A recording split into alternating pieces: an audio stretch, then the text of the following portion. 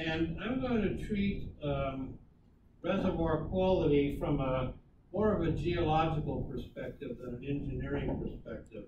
I don't think I have any equations in this lecture, and mainly pictures of the rocks and porosity types and permeability types and so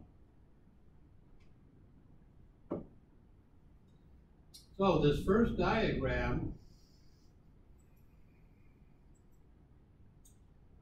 just as a very general introduction to reservoir quality, showing the processes that occur once you deposit sediments.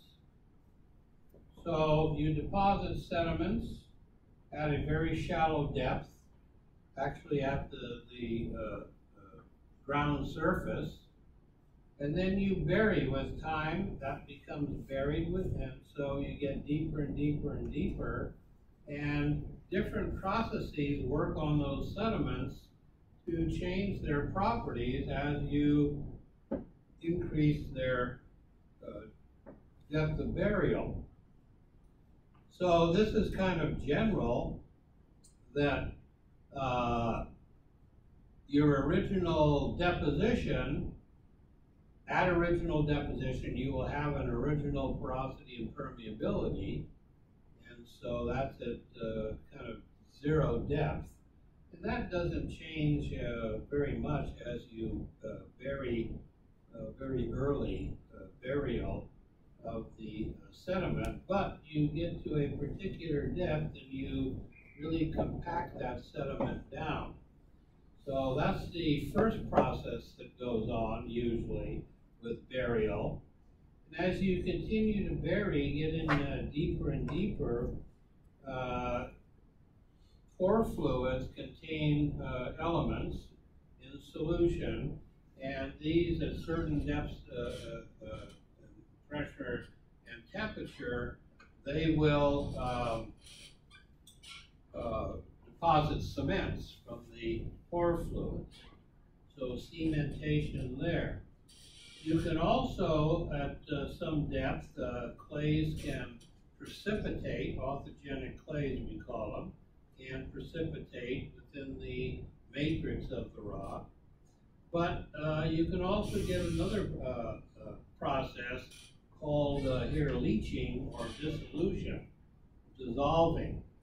And when you dissolve something, you create porosity. So we call this secondary porosity, whereas primary porosity would be the porosity as we have initial deposition and very early burial.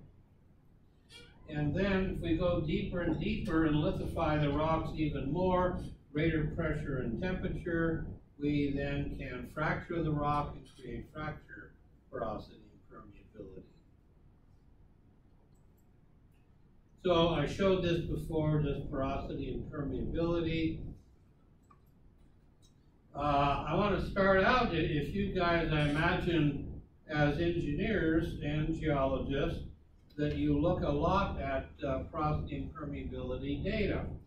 And there are some pitfalls when you do that, and so I'd like to spend a couple of minutes just telling you what these pitfalls are. And one of them is the measurement technique. When you're taking a core plug, we'll say, taking a core plug to measure porosity and permeability.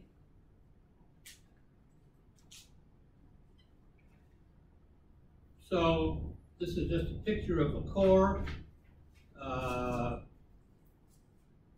As geologists, as engineers want to keep the core whole, okay, so they can take core plugs. Geologists like to slab the core in half so they can see the sedimentary features that allow them to determine the depositional environment. So there's usually a trade-off, and the plugs are taken first, and then the core is slabbed. And so here's a slab piece of core here with the core plug taken out for porosity and permeability measurements. Now, the some of the pitfalls when you are taking core plugs is, for example, poor recovery. Here,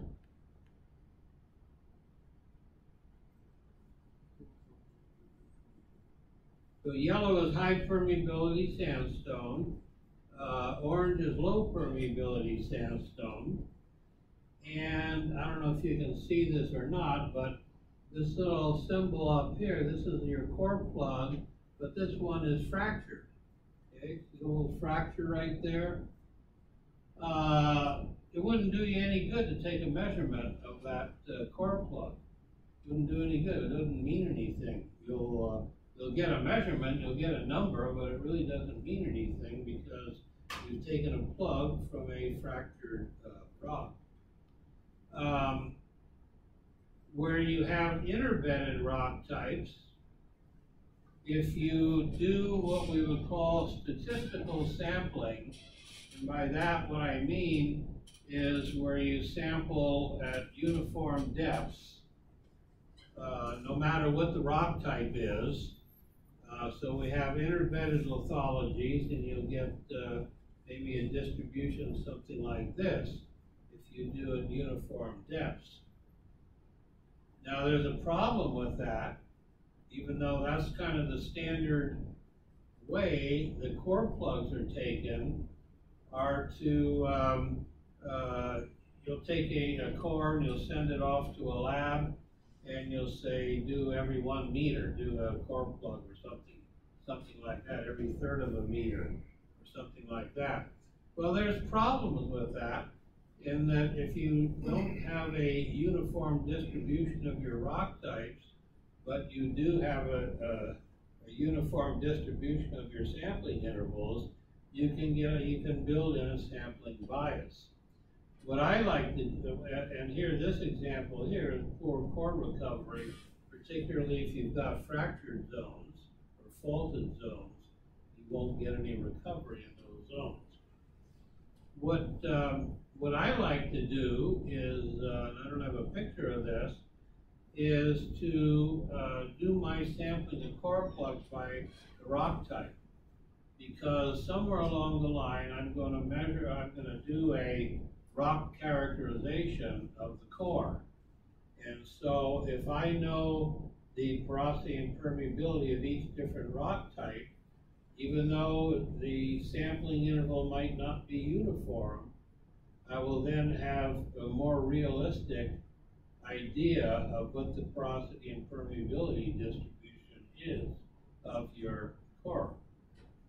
So that's the way I do. This is the standard way to do it, and I don't think it's a very good way myself. Because of that reason, you can introduce a sampling bias, where even though the cores are recovered at uniform depths, but you can clearly miss a certain rock type. Like here, for example, take a plug here, you take a plug there, you've entirely missed this orange interval right here. Same thing down here, you missed that orange interval, same thing down here. So you're getting a sampling bias and you're missing some of the, could be permeability barriers or enhanced fluid flow or what have you. So that's the way I like to sample, is for core plugs for porosity and permeability by the rock type. Even if that means an uneven distribution of your sample points.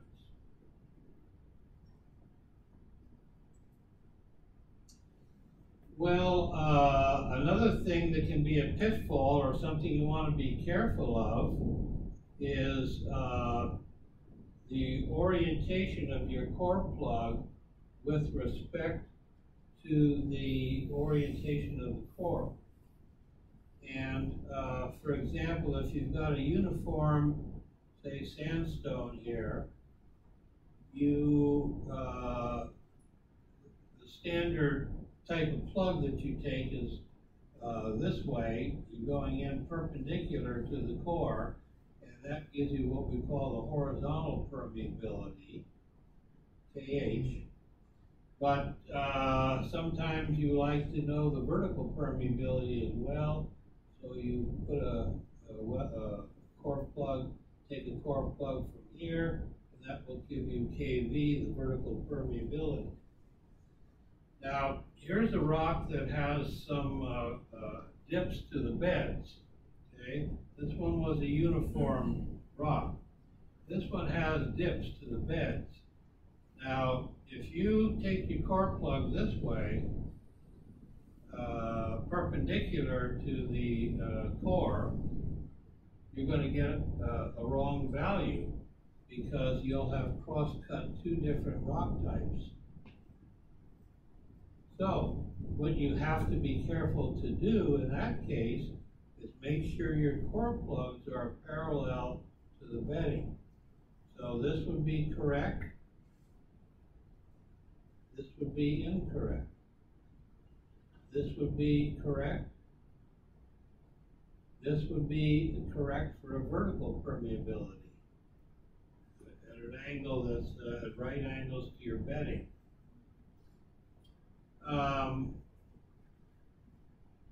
Case here, if you're taking full diameter core that has different rock types in it, if you take a core or a full diameter core and measure the porosity and perm, it'll, in this highly layered part right here, I can guarantee you it's going to be different than if you take a full diameter core and measure porosity and perm in this zone down here. It's more massive. So that's something else you want to take into account.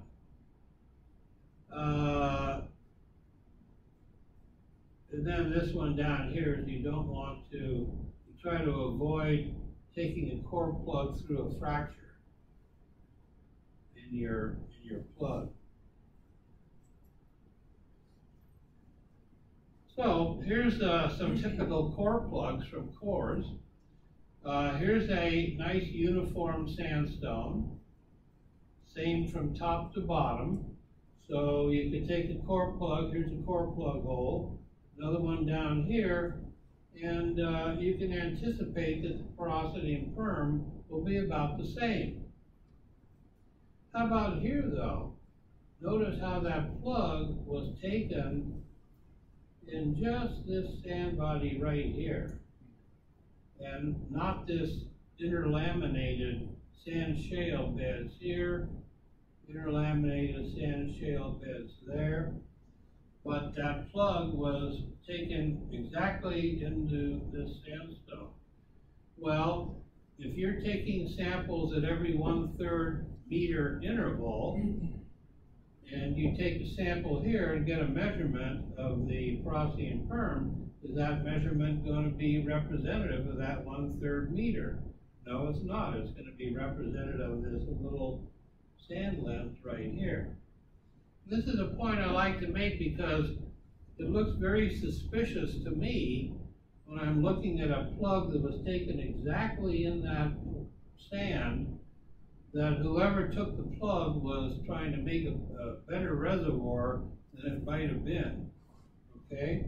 Because the sand here has better porosity and perm than the interlayered sand shale here and there.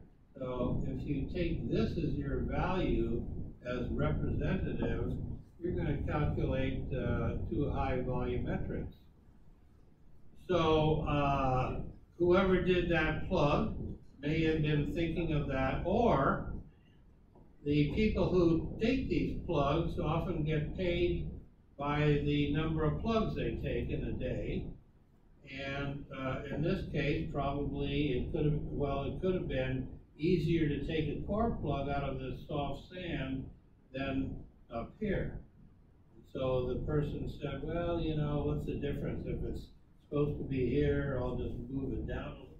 Nobody's going to know the difference. So you end up with an erroneous measurement. And these are the things you want to look for if usually when you get your core analysis report back from a company, you'll get core photographs as well. And you should when you get your data set, like on an Excel spreadsheet or whatever you use to collect your porosity, the company gives you the company that does the core plugging gives you back the analysis in a table form, like Excel. You should check that against the pictures to make sure that you've got good, valid, representative core plugs. And if you have to throw away a couple, then you throw them away, rather than use non-representative data. And then here's one down here that goes through 3 different rock types. Okay, this is a little sand here, little shale there, and then an alternating very thin sand shale interval. So, if you could measure the permeability and porosity of each of these 3, they'd be different. But you're getting a combination of those, which is quite different than anywhere else on this piece of core. You could take a core plug anywhere else and it's going to be different than what you see here. So again, that gives you an erroneous, non-representative, I should say, a non-representative number for porosity and permeability. So these are quality control issues that you should do before you start using your porosity and permeability data. Some of the other things, like I say, you want to really know your the rock that you're taking your plug from.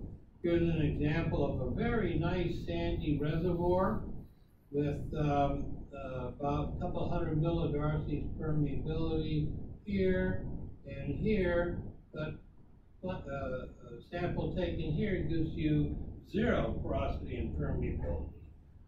And that's because this feature here is a concretion, which is very solid carbonate usually, very solid, and you can just barely see the outline of the concretion right there, a little bit grayer color. So if you took the core plug in here, you get 0 porosity and permeability, and it wouldn't be representative of all of this piece of core. So again, you'd be writing off some of your potential reservoir. You'd be calling it non-reservoir, this interval right here. But it would be reservoir. Like I say, it's a couple hundred millidarcies permeability in the sand above and below that concretion. Here's just some concretions and outcrop. Like that. Very dense, non-porous, non-permeable.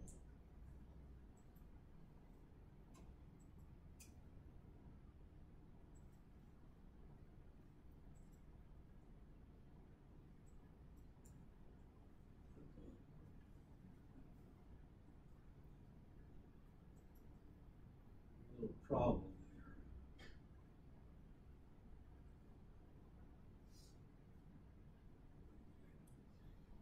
Well, one thing you can do is to take spot measurements rather than core plugs. Now, you can't do that for porosity, but you can do it for permeability. And there's a device called a pressure decay permeometer that allows you to take about a millimeter in diameter analysis of the permeability. And this is just a portable one here. What you do basically is you flow a gas, a nitrogen gas in this case. You flow it through some recorders, and then the gas flows through a little chamber here, and the nitrogen gas then penetrates the sand. And the more penetration you get of the gas over a given period of time, the higher the permeability will be. And you can calibrate that. And so something like this, here's a piece of core. where we took a core plug measurement right in there, 19 millidarcies it gave us. But when we took, I didn't do this work, but when the pressure decay permeometer was used this was a highly layered sand, we got 1 millidarcy perm here, 15.5 here, 10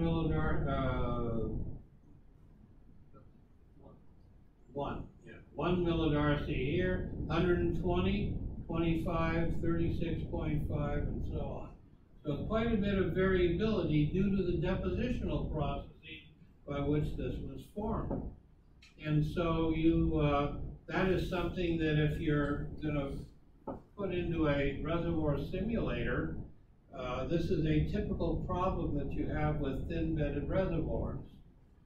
And that you're going to get this level of variability in your porosity and permeability.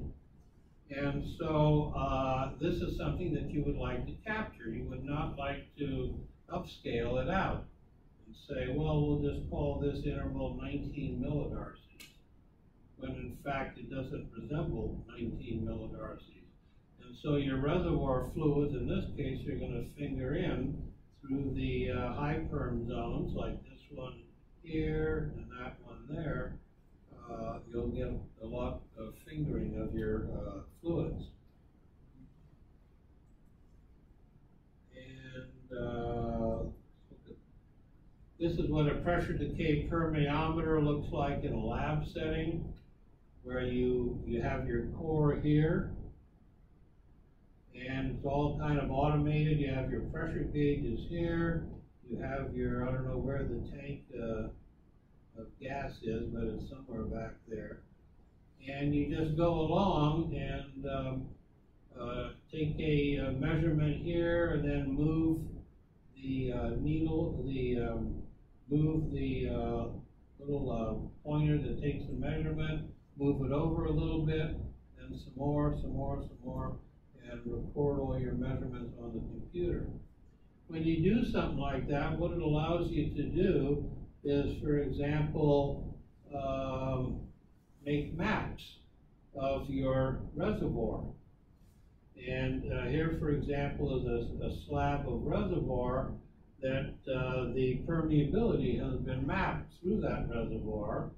So the different colors mean different permeabilities. And this might be a very small piece of core, but you can see that there's quite a bit of variability in the permeability.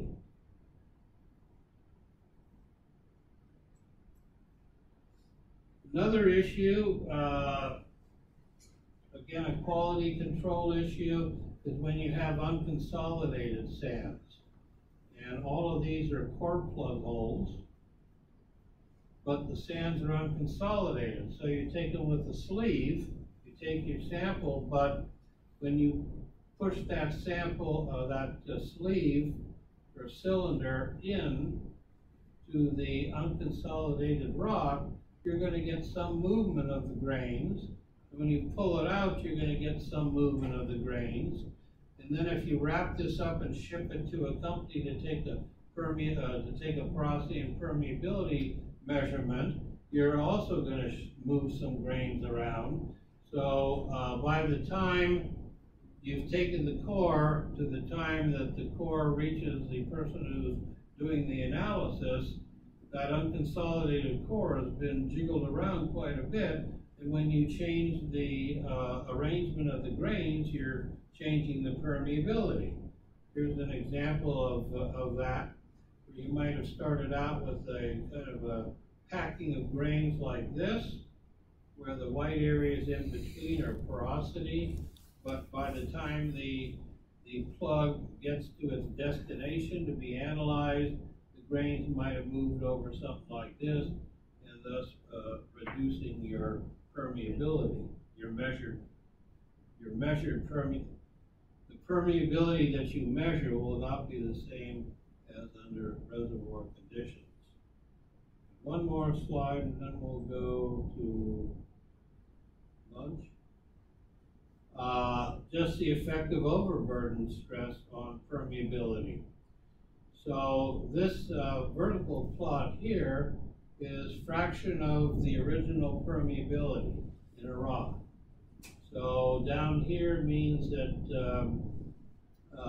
by applying an overburden stress, you did not change the permeability at all. Whereas a plot up here means you eliminated all the permeability during overburden stress. So, did I say that right? Fraction of original permeability. No, I said that, I think I said that in reverse. If you have a very low fraction of your original, a very high fraction of your original permeability, that means that the permeability has not changed much when you apply an overburden stress. Whereas down here, where you have a high, a low fraction of your original permeability, that means you've reduced that permeability quite a bit. And so as you would expect, unconsolidated sediments, as you increase the pressure, you decrease the permeability. In this case, by about almost 80%. You reduce the permeability. A friable, partially cemented, might give you a curve something like this, and well cemented might give you a curve like this, or a curve like that.